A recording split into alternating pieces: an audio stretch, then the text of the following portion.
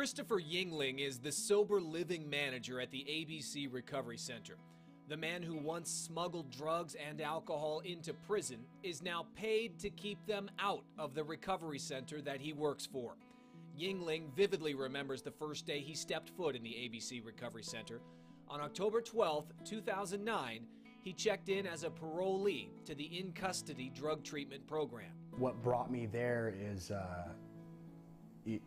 I started getting locked up when I was 12 years old in '85, and in 1987 I went to youth authority. When I was 17, I was tried as an adult, and I was sent to state prison.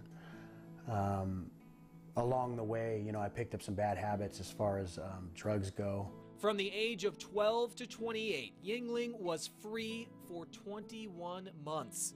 He started snorting speed at 13 and was on cocaine at 17, which is when he started a string of armed robberies. Back then, he didn't see drugs as the problem. I didn't accept it. I rejected all those ideas, and I had asked for help, but I was never willing to take the suggestions that people gave me. And finally I just reached a point where I was willing to do what people suggested.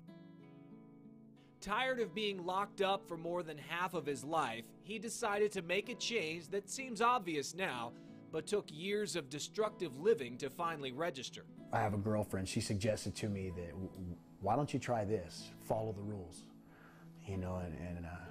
To me it was like the deepest thought that I've ever heard in my life, and it never occurred to me, and I said, and so that's what I did. And the biggest lesson he learned was to leave his old associates behind. You don't hang out with people that get high if you don't want to be high. It doesn't matter if they were your best friends in the past, you still love them, but you don't associate with them. Now he passes on the lessons that he's learned to others who see him as a positive example. Doing this job, I give to others, and I never did that. I was always selfish and self-centered, and I caused a lot of damage to other people. And doing this job, the other day, I'm not gonna lie, I had to tell my boss, I need a minute, and I had to go outside and I had to cry, because I was just overwhelmed with the difference between my old life and my life now.